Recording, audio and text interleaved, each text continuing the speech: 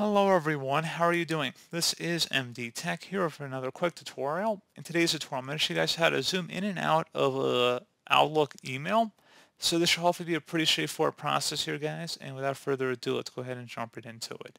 So all you have to do is select the Format Text tab in the email that you are working in here.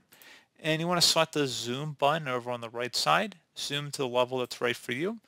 And they give you a few different predefined options here, whether you want to make it a little bit smaller, which would be 75%, or larger, 200%. So 200% is basically double the default zoom in rate. You can also do a custom percentage by just typing a number into this field, and then you would select OK. So this is what 200% would look like. Pretty straightforward process here, guys. I do hope I was able to help you out, and I do look forward to catching you all in the next tutorial. Goodbye.